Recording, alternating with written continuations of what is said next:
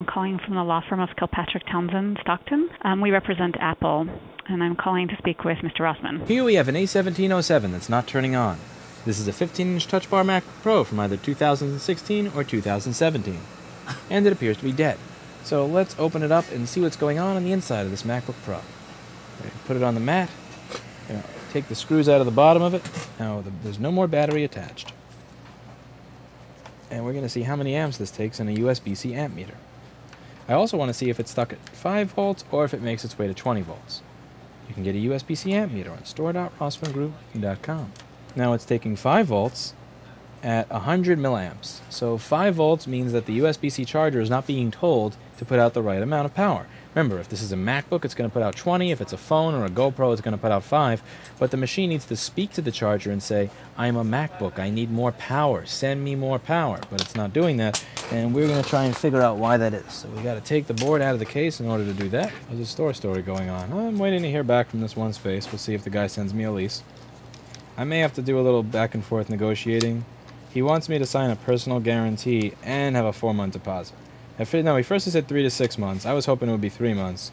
But when he hit me with the, we want you to personally guarantee the lease yourself and sign a personal guarantee. Oh, you're pushing it, but fine. It's a nice space. But then when they hit me with the, we want a 4-month deposit and you to personally guarantee it, that's a bit of a kick in the nutsack there. In my opinion, you either get your 3-month deposit and a personal guarantee, or you get your 4-month deposit but no personal guarantee. I don't really feel like doing both. It's not even a question of whether you can, it just kind of feels like getting kicked in the nuts. And I'm going to be putting a good amount of money into this space to make it usable, and I don't want to do that if I feel like I'm being kicked in the nuts. I don't know if I'm being completely reasonable there, or maybe a little unreasonable. Let you guys decide. Personal guarantee means if the landlord has 4 rent deposits. Well, that means that if I don't pay rent, let's say that I say my business is bankrupt, and I owe him rent, they can come after me personally. Now, I don't plan on going bankrupt anytime soon. I don't have any plans on doing anything like that, but it's just, it's just less comfortable. Oh, we can come after you personally rather than your company. And there are landlords that push that, and here the thing is, it's okay to push it if it's a good deal. Like, I'll sign that. I'll sign something like that if I'm getting a nice deal.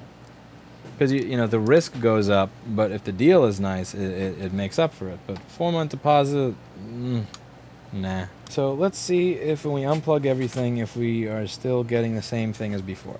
So we were getting 5 volts instead of 20 volts. And let's see what we get now.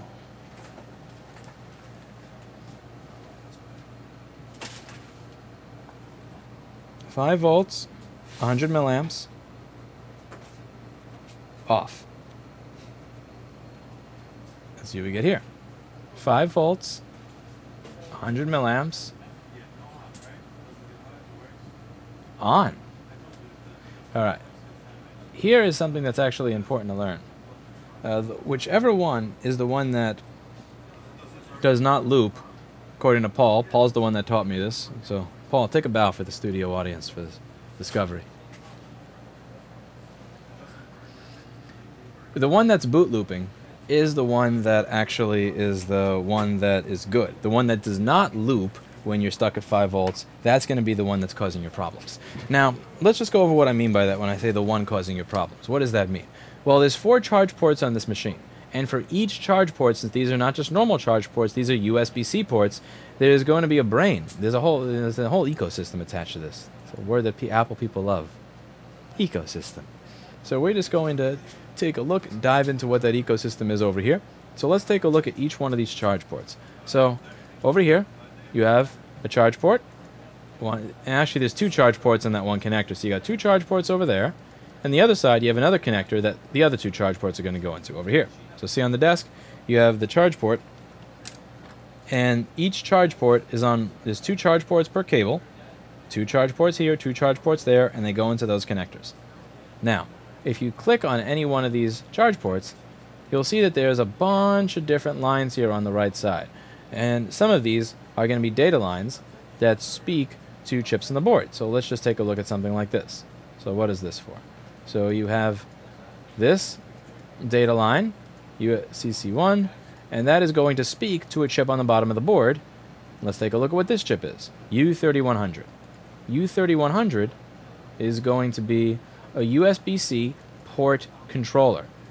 USB-C port controller.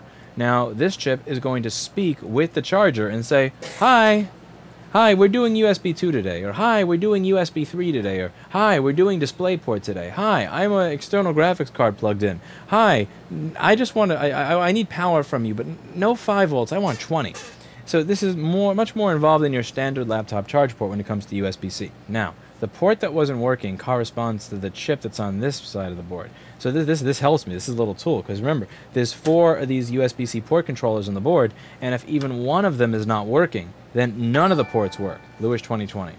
Yeah, like I want my life ruined like that. Ha ha. Yeah, there's nothing better than having to walk around for the rest of your life with armed security guards because everybody hates you. Yay, politics. But no.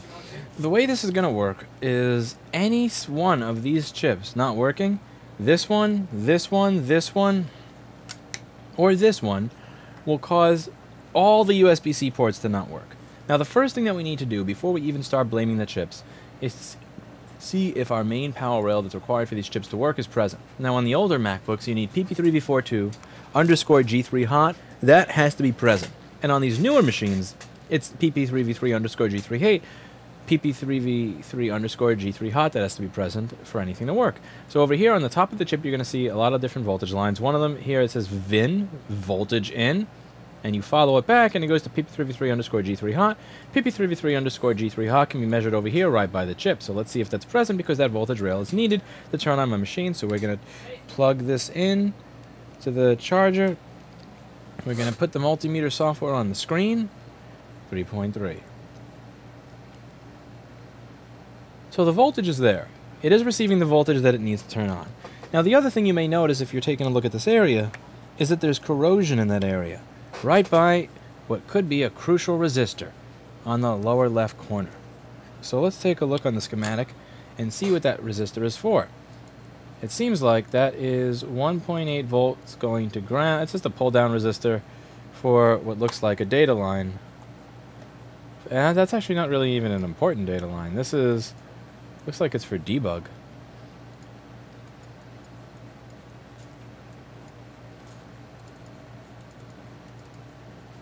Yeah, no, so that's odd.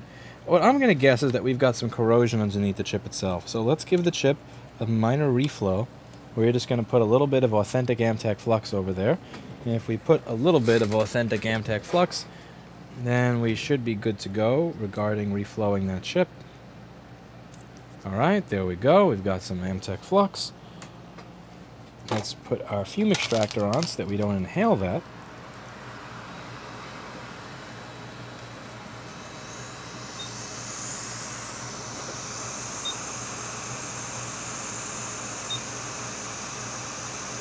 Heat the board. Be patient.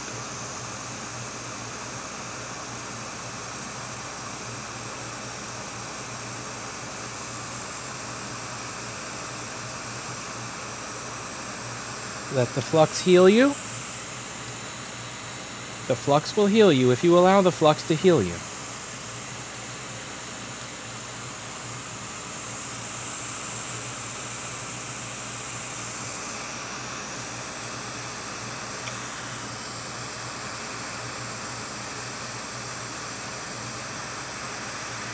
Yeah.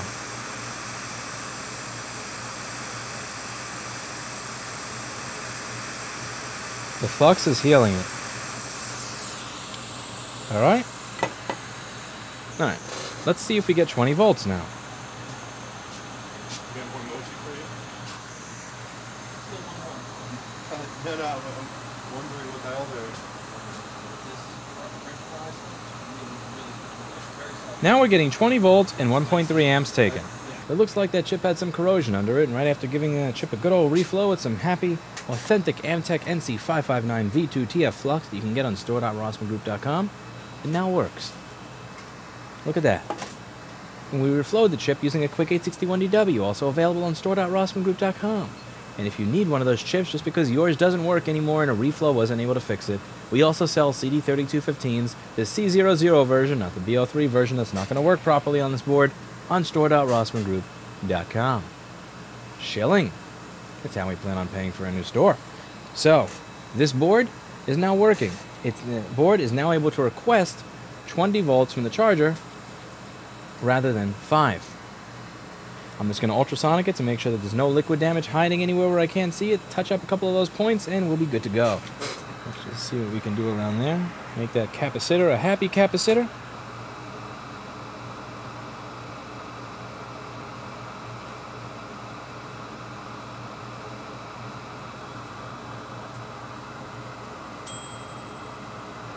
Let's see, is there a pad down there anymore, or is that totally ripped and scraped off? Yep, there's no pad underneath that capacitor anymore. It's been ruined. So let's see if we can replace that capacitor. These buttons don't seem to be working right anymore. I gotta fix the buttons on my microscope camera later.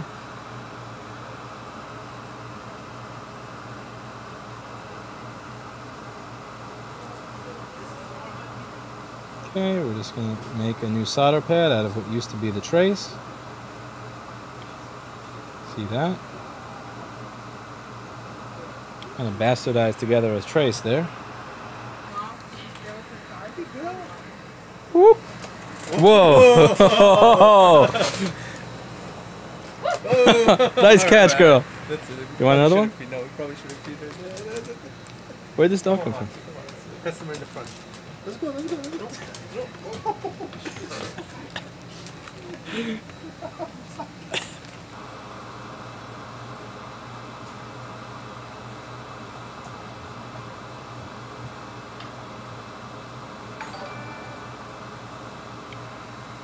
Teresa is best moderator, says JP.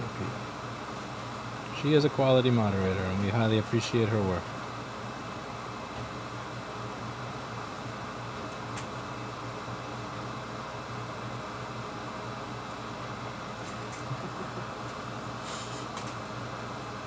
So now we have some place to actually put that capacitor.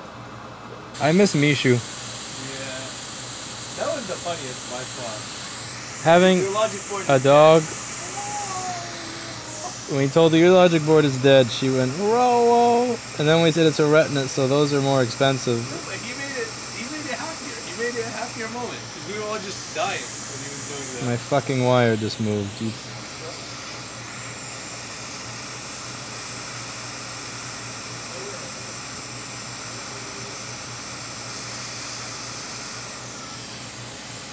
Alright, you mother flower.